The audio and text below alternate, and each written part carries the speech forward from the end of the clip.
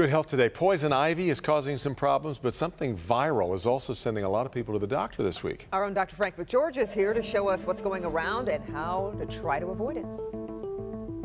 We're definitely seeing an increase in viral illnesses this week, and that includes stomach viruses. Here's what's going around where you live.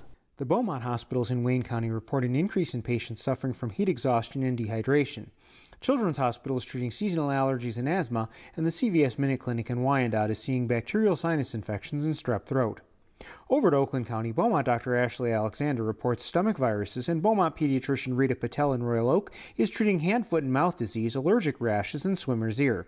The CVS Minute Clinics have seen chicken pox and lots of poison ivy. West to Washtenaw County, doctors at U of M say stomach viruses causing vomiting and diarrhea are hitting all ages. Hand, foot, and mouth disease is popping up in small kids, and children and adults are suffering from allergies, asthma, and lots of summer injuries. Next to Macomb County, where Dr. Brianne Wagner at McLaren Macomb reports injuries, seasonal allergies, and asthma. Henry Ford Sterling Heights is treating stomach viruses and skin rashes, and the CVS Minute Clinic reports pink eye and poison ivy. Looking at Livingston County, Ascension Medical Center in Howell is also treating poison ivy and some strep throat. Finally, in Monroe County, Dr. Anthony Songo reports colds, upper respiratory infections, and COPD flare-ups because of the weather. ProMedica Monroe Regional is seeing a lot of seasonal allergies and stomach viruses.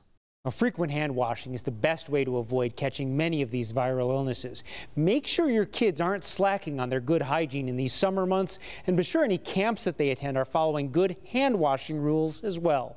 Back to you.